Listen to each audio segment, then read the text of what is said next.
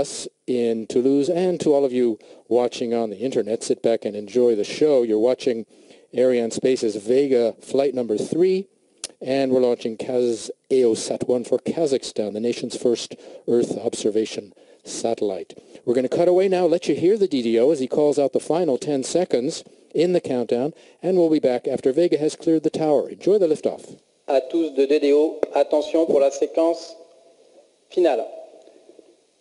9, 8, 7, 6, 5, 4, 3, 2, 1, top, allumage P80, décollage.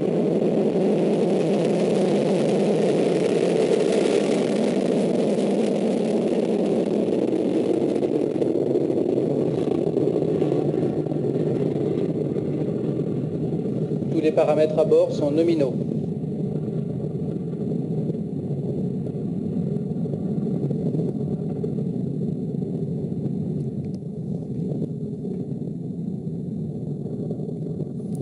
Well, off she went like a shot. I told you. You saw Vega rise like an arrow, surprisingly fast. If you're used to watching Ariane, those of you familiar with the Ariane flights know that the heavier launcher rises much more slowly than Vega.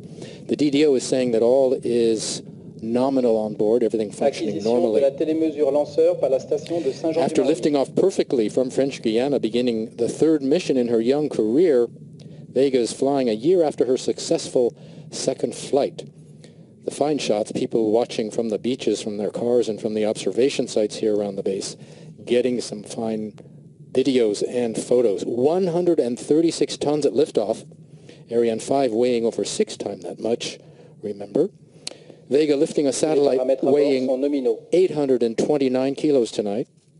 There are some links between Vega and Ariane, which we're going to look at in just a minute. But for now, the flight path. Vega flies over the Atlantic, north over the Bermudas, then over Canada, then down over Russia and Australia, then back up South America from south to north.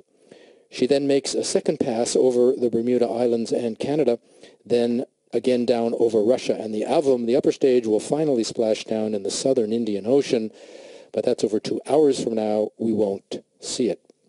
What we do see is the first stage that's burning now and just been separated right on time. The first stage weighs 97 tons. The 88 tons of that are fuel. We're into the 2nd stage burn.